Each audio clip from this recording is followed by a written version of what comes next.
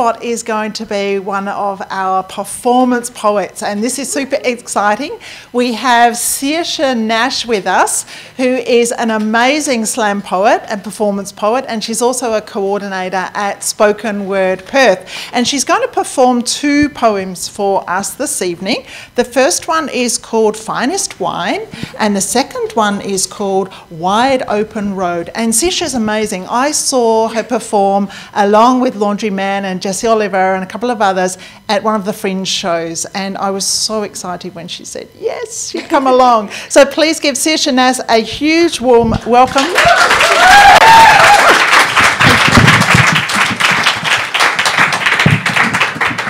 Thank you so much for having me, Lisa. So this one was in the Fringe show. Wine breaks on our teeth like waves on the beach.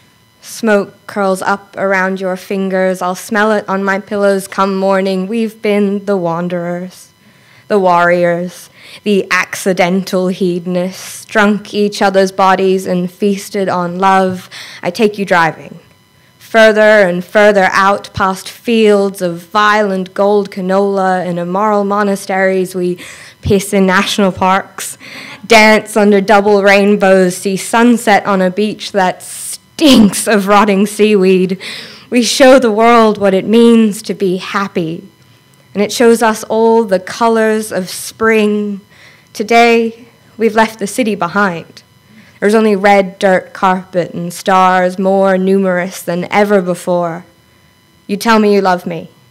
You tell me you love me. The world stops, the birds stop singing. The world stops turning. You tell me you love me, and it takes a second to kick in. The bush becomes an orchestra. The rain now fireworks, the sunset now the sunrise, but the beach is still the beach.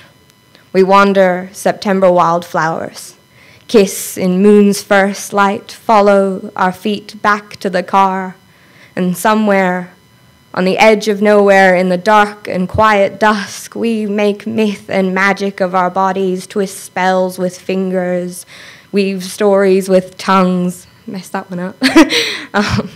No one else exists but us. I drive you home. We hold hands the whole way, crawl straight into bed. You hold me till my bones melt. And in the morning, we wake to a bird song. Thank you.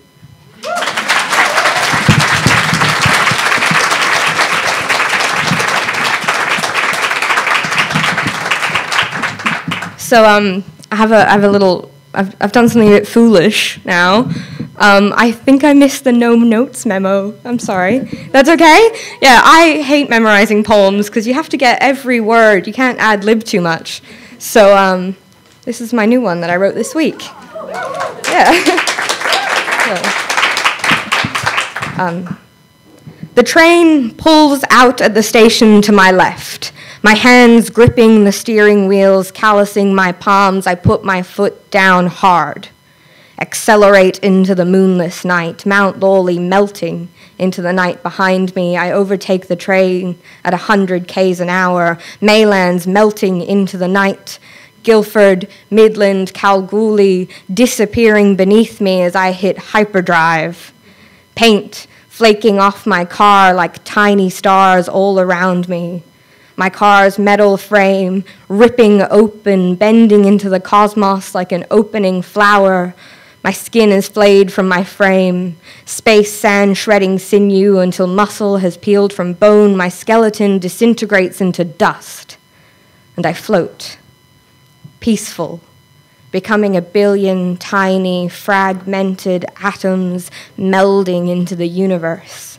I float, and I see it all the cracks in the earth's heart, making graves for young men with no money and no help, overdosing in their bedrooms, fever dreaming of an erased colony, the exiled, wandering empty freeways, glass in their feet, trying to build home out of words they've forgotten how to say.